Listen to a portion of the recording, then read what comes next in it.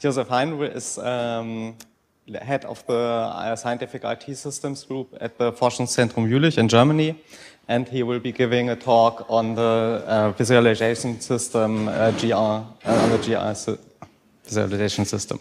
Okay, thanks. Welcome.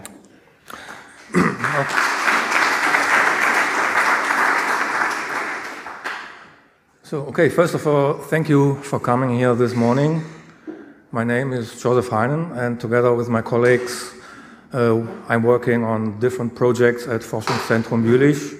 Most of them are visualization systems, and I'm proud to have the opportunity to give this talk here at EuroPython about GR, a framework for visualization systems. So let me start with a question. Who is already using some scientific software with Python, such like Matplotlib, Mayavi, VTK, or... Okay, that's a big number. As mentioned, I'm working at a research company, and in the past years, it turned out that there is a growing need for better and faster visualization software. Especially scientists need easy-to-use methods for visualizing 2- and 3-dimensional data sets, possibly with a dynamic component. And they want to create publication quality graphics and videos for their publications, probably in the internet.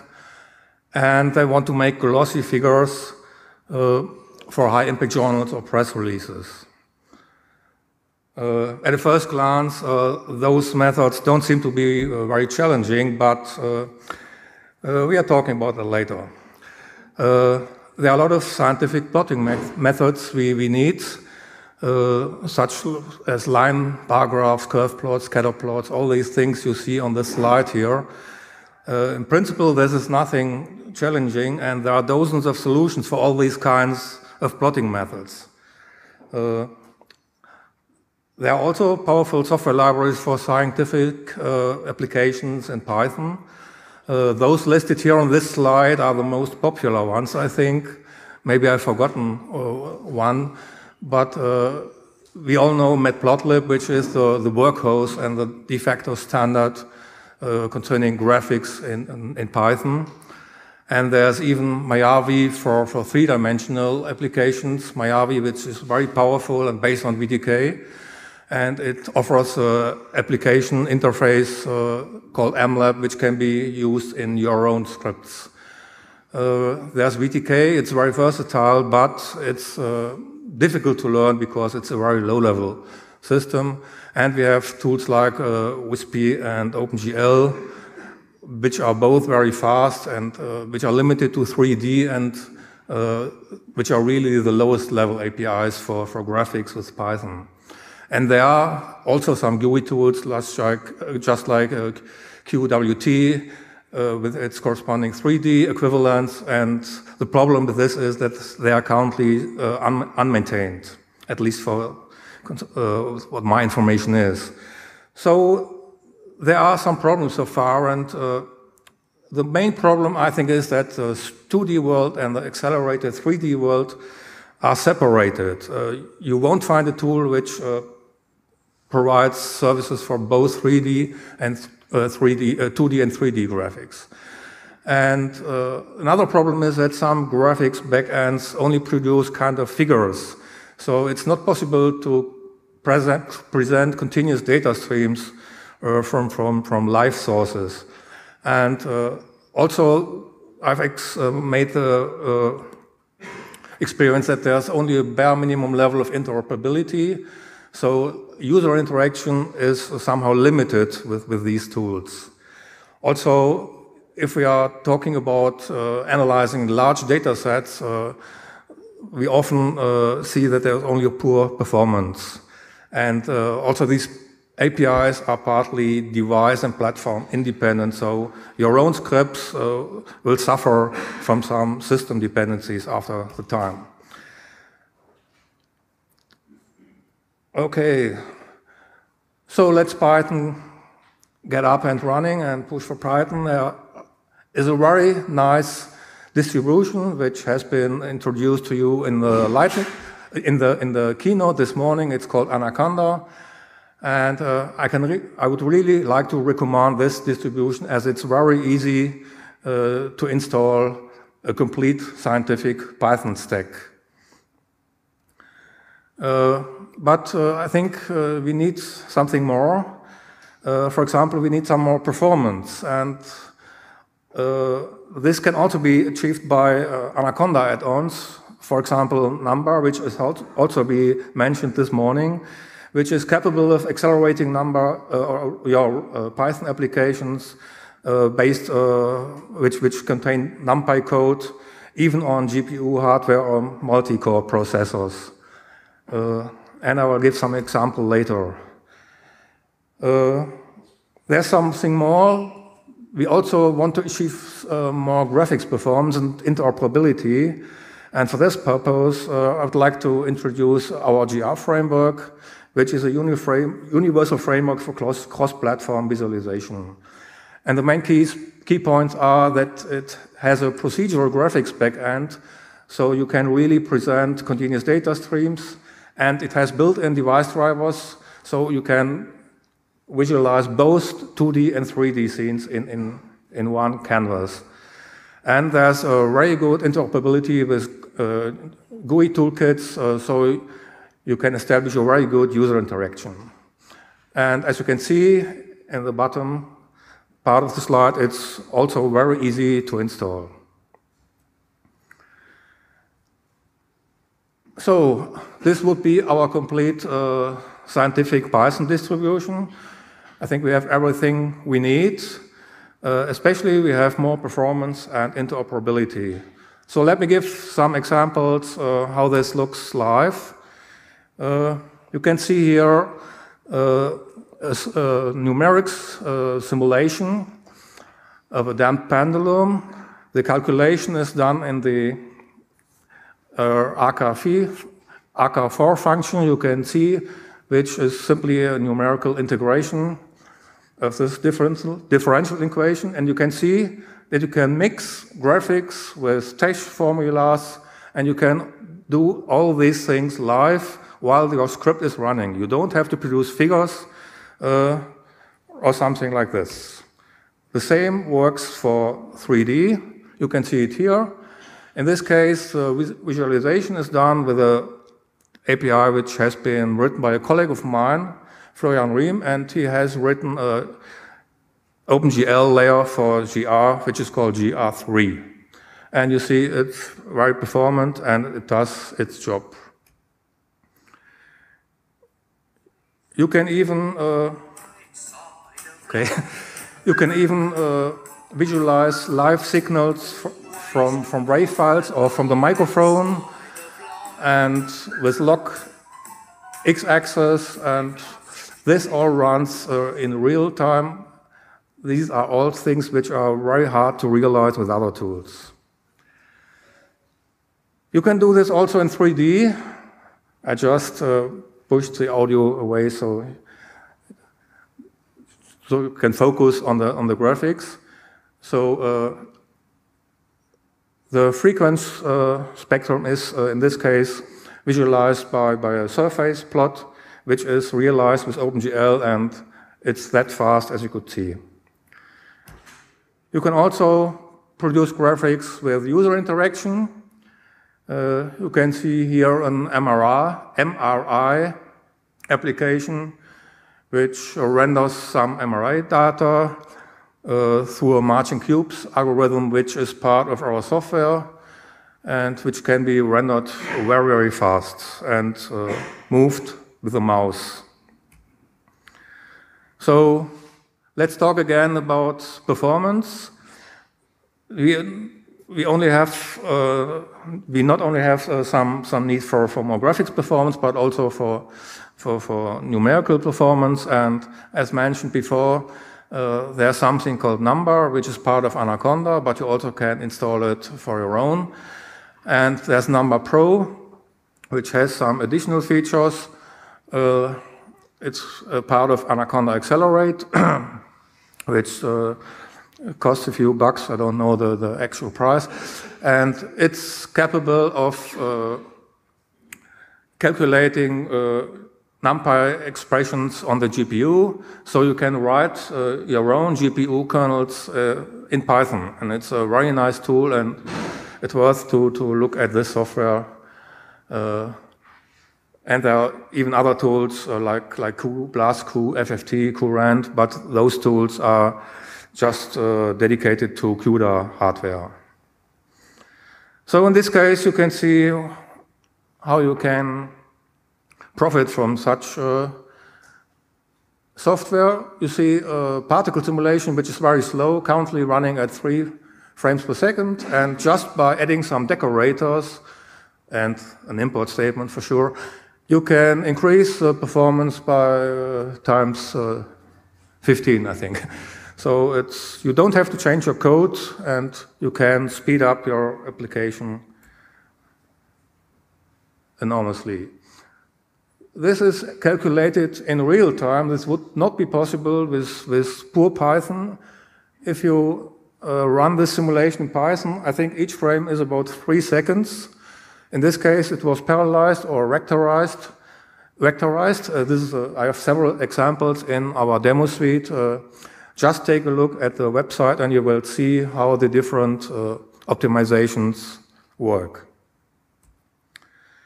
So let me introduce some of our success stories. We have integrated our software in several of our applications.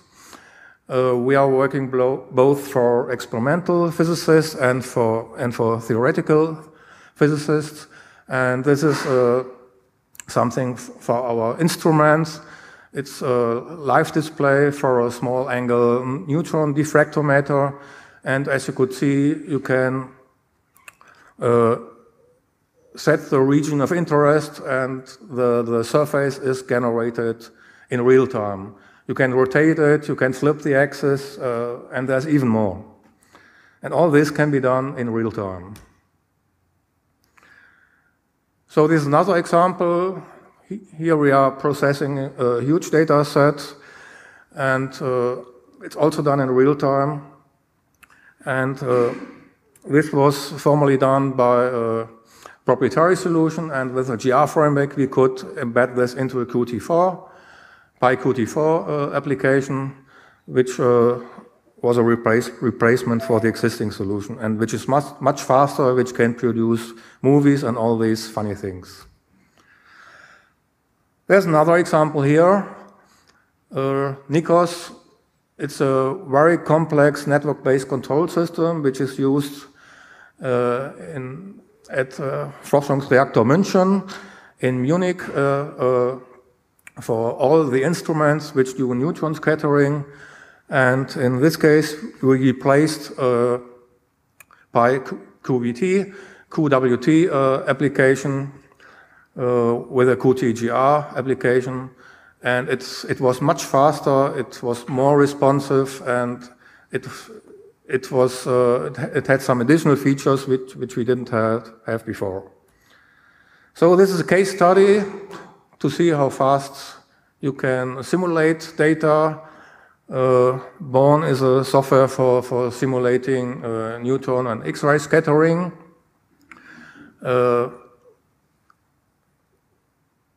To compare it, it was a replacement for Matplotlib at this point, and it uses a single call. It's the line just in the bottom of the left side.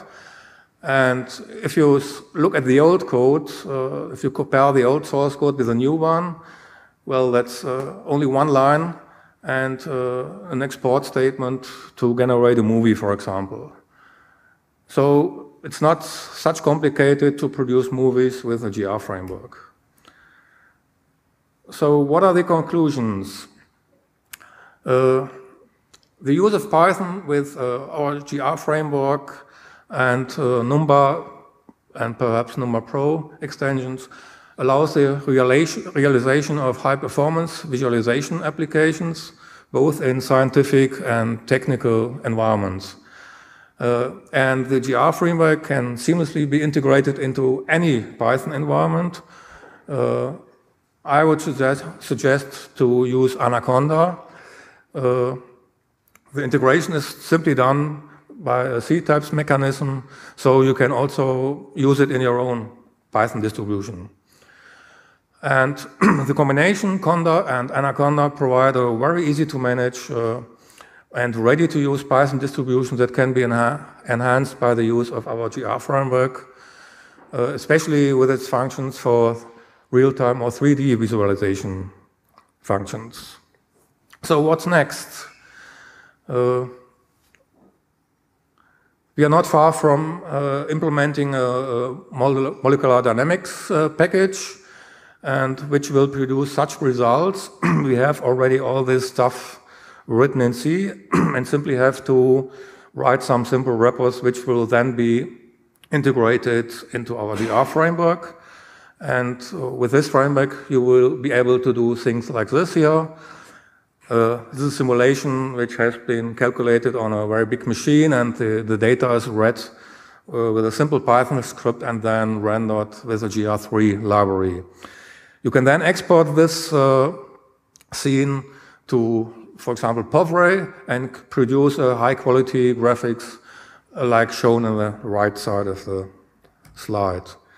And you can even do this in highest resolution if you give the correct parameters to those routines. And you can see here it's a very realistic presentation of a DNA.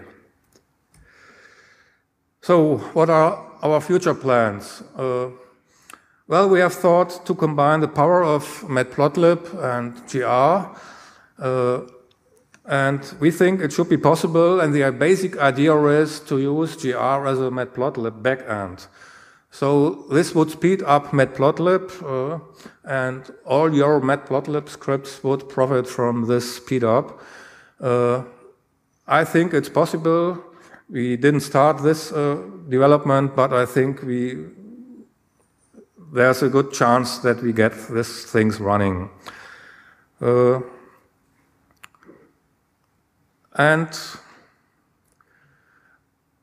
there are even more challenges. You learned about Bouquet this morning, and I think this should also be possible. Once we have the Matplotlib integration, it should also be possible to connect those scripts to the Bouquet backend, which Travis mentioned this morning in the keynote. At this point, I think we should talk to Travis to cooperate. On this slide, you find some resources. There's a website for our framework. There's a Git repo.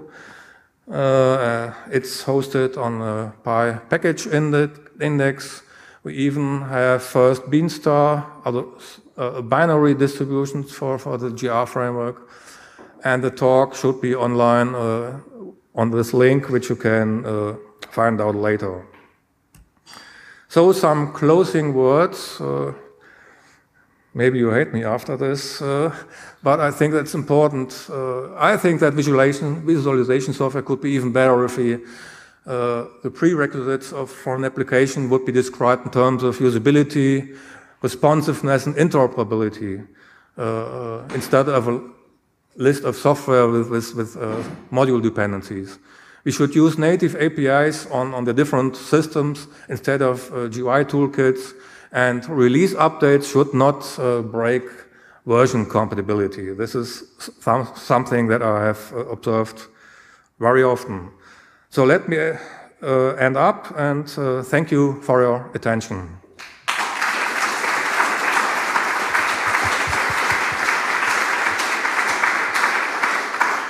Thanks from me for this great talk. Any questions? Are there any questions?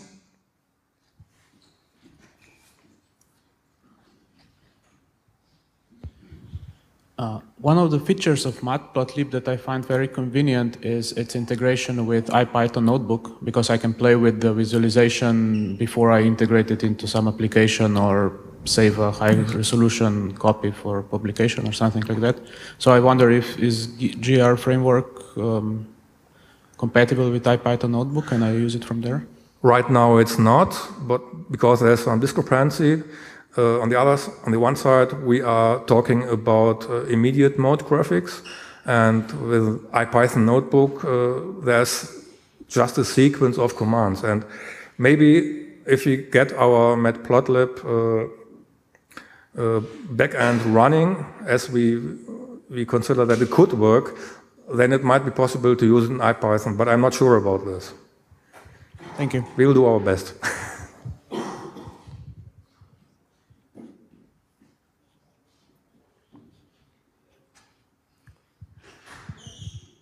Thanks. I'm doing a lot of training of neural networks inside SciPython, almost completely outside of global interpreter lock. Would it be possible for me to bind to C APIs or SciPython APIs that are excluding global interpreter lock, or do I have to bind back through Python then? Because I want to visualize the training of the network during the training process. I think this would be really cool for that. Oh, I'm not sure about this. I think we have to talk about this after the session. Sorry. Are there any more questions? Okay, I have a question. When you use this vectorized decorator and you use the same code in the limited or the basic number version, will this just do nothing, or will it complain with a name error or something, or import error? Is this vectorized decorator available? I mean, even if it does nothing in the basic number version. So you mean if it's not present on your machine, or? Yeah. Okay. I mean, for example, you have this vectorized, which I think I understood only works for the Pro version, and if you have only the basic version installed, the difference is that the Pro version is capable of pushing those LLVM code on your GPU, and the public version is only capable of parallelizing on your own CPU. Yeah. So the Pro version is only needed if you want to use your GPU for the computing of NumPy operations. Yeah. What I meant is if I get code from you which has this vectorized decorator, and I only have the basic version installed, will it just not vectorize but otherwise ignore the vectorized decorator? No, this would not work. Okay. So if you want to try those demos, you really have to purchase the Pro version. Okay. But there are a lot of other demos which don't depend on the Pro version. Okay. Thanks a lot. Yeah. Okay. If there are no, meanwhile, no questions have been added, or okay. So thanks again. Yeah. Thank you.